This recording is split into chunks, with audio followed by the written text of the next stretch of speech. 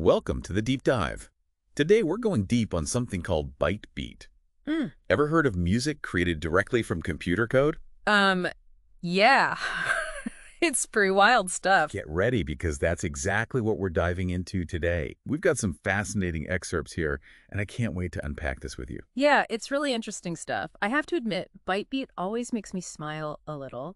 Right. It's such a simple concept on the surface, but the creative possibilities are really kind of mind-boggling. Yeah, the article calls it elegant, and I'm already getting a sense of that just from skimming the intro. Uh-huh. So, for our listeners who might be hearing about this for the first time, Sure. what exactly is Bytebeat? Well, Paint us a picture. okay, so imagine this. You write a teeny tiny computer program, Okay. often like just one line of code. And instead of making your computer, do spreadsheets or whatever, it spits out sound. Wow. That's Bytebeat in a nutshell. Okay, let me make sure I'm following. We're not talking about using code to control some fancy music software, right? No. This is something much more fundamental. Exactly. This is about as raw as digital audio gets. See, deep down, digital sound is just a long sequence of numbers, Right. each one representing a tiny moment in a sound wave. Bytebeat manipulates those numbers directly Oh, wow. using very simple math. So it's like somebody figured out a way to speak directly to the heart of a computer's sound system, but only using the language of math. Precisely. And it all started with this Finnish programmer and artist, Vilmatias Heikkilä, better known as Visnut. Back in 2011, he kind of pioneered this whole thing. Wow, okay. But how does that actually work? I'm picturing lines of code like musical notes on a staff, but that can't be right, can it? It's actually much more direct than that. Imagine a recipe, but instead of ingredients, it's math operations. And instead of a cake, the output is sound. Mm-hmm. You feed in time as your main ingredient, and it runs through the code's mathematical instructions, and boom, you get a stream of numbers that your computer translates into audio. Whoa, in real time. All right, I'm going to need an example because my brain is starting to bend a little here. Sure. What kind of code are we talking about? Like, how much of it do you need to make, say, a simple melody? Well, how about this?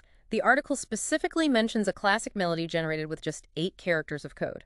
8 characters. Shorter than the word Bytebeat itself. Seriously?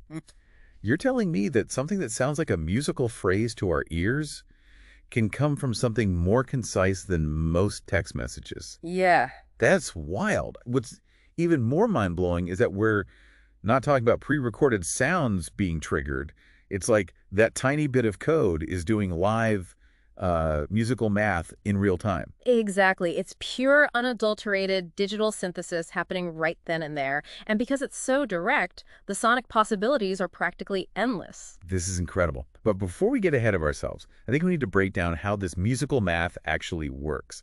Give us a behind-the-scenes look at what's going on with these numbers and equations. Okay, so imagine digital audio as a long, constantly updating list of numbers. Okay. Each number represents the height of a sound wave at a specific moment in time. So like a snapshot of a wave frozen in time. Yep. And a string of these snapshots creates the illusion of a continuous sound wave, like as it's moving. You got it. Now, Bytebeat programs are basically just mathematical equations that tell your computer how to manipulate those numbers. Okay. Let's say you have a simple Bytebeat program like T440. Hold on. Back up a sec. You're showing me actual code. Yeah. I love it. Okay, so T440, what's going on there? In this case, T represents time, Right. which is constantly increasing as the program runs. We're multiplying time by 440, which happens to be the frequency of the musical note A. Ah, okay. So as time marches forward, that little snippet of code is constantly spitting out numbers that correspond to the sound wave of an A note. Precisely. Now, this is a very basic example, but you can make things infinitely more complex just by changing the equation. Sure. Add some sine waves, throw in some modulo operations for those glitchy effects. The possibilities are vast. So it's kind of like those old school sound synthesizers with all the knobs and dials. Yeah. But instead of knobs, you're tweaking the math directly. Exactly. But with code as your instrument, you have a level of control and precision that those old analog synths could only dream of. And that brings us to why this is so cool. It's not just about making weird beeps and bloops, although it can do that too, of course. Right, yeah. Yeah. No, this is about pushing the boundaries of how we think about music. Right, yeah. It's like discovering a whole new continent of sonic possibilities. Exactly. With Bytebeat, your instrument isn't bound by physical limitations like a piano or a guitar. You're only limited by your imagination and your ability to wrangle some code. And the fact that you can create something so sonically rich from something as seemingly basic as a few lines of code, Yeah. it's mind-blowing. It really makes you appreciate the elegance of it all, you know? Yeah. This incredible depth and complexity hidden within such a simple framework. Right. And here's the thing. It's not just about music. Remember that IBNIZ thing we mentioned earlier? Oh, right. The visual art platform. We can't just breeze past that. Yeah. So we've got code-making music. Yeah. What is the deal with IBNIZ? Is it code-making art now? You could say that. IBNIZ takes these same principles of Bytebeat, this idea of manipulating numbers with simple code, and applies it to visuals instead of audio. Hold on. So instead of numbers representing sound waves, they're representing pixels on a screen. You got it. So instead of generating a melody, you might generate a stunning fractal or an ever-evolving abstract image. Okay, now that's just showing off. But seriously, it makes you wonder what other creative possibilities are hiding within the tools and technology we use every day. It's a good reminder that sometimes the most exciting discoveries are found not in some shiny new technology, but in the unexpected applications of things we already have. Right. But getting back to Bytebeat for a second, Yeah. one of the things that's particularly fascinating about it is its accessibility. Right. You don't need a fancy recording studio or Yeah. expensive music software to get started. Nope.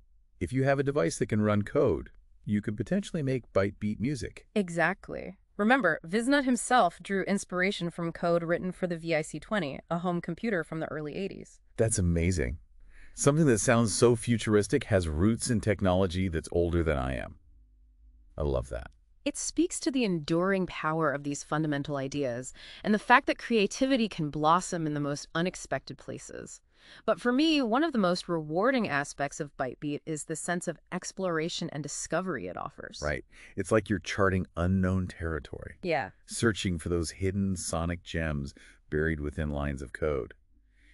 But it's not just about finding those gems, is it? It's about understanding how they work, why they sound the way they do. Absolutely. It's that pursuit of understanding that can be incredibly rewarding. Every Bytebeat program is like a little puzzle box, Yeah. figuring out how to unlock its secrets. How those mathematical operations translate into a particular sound, that's where the real magic happens.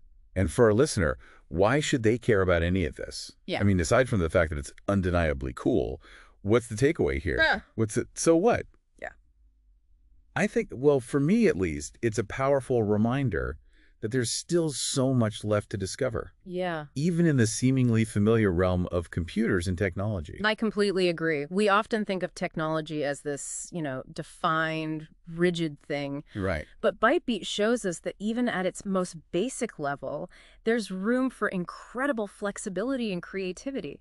It makes you wonder what other hidden potentials are lurking within the tools and systems we use every day. It's like we've been handed the keys to a secret laboratory Yeah. where we can experiment with the very building blocks of sound and visuals. And what's exciting is that this laboratory is open to anyone with a little curiosity and a willingness to learn. You don't need a degree in computer science or a fancy studio to explore the world of Bytebeat. It's the ultimate democratization of artistic expression in a way. And it challenges us to reconsider our assumptions about where creativity can come from. It's not just about paintbrushes and pianos anymore. Exactly. It's about using the tools of our time to explore new sonic landscapes to challenge the boundaries of artistic expression. So what started as a deep dive into this niche thing called Bytebeat has turned into this expansive exploration of art and technology. Yeah. And the surprising beauty hidden within the language of computers. It's pretty great. It's been eye-opening, to say the least. It really makes you appreciate the power of human ingenuity, doesn't it? Yeah. To take something as seemingly mundane as computer code and unlock these incredible artistic possibilities. It's really quite remarkable. It is. And for our listeners, if this has sparked your curiosity even a little bit, Yeah. I really encourage you to go check out some Bytebeat music online. There's a whole universe of sound out there waiting to be explored. Who knows, you might even be inspired to create some yourself. And remember, the journey of discovery is just as rewarding as the destination. Enjoy getting lost in the sonic world of Bytebeat. You never know what amazing things you might find.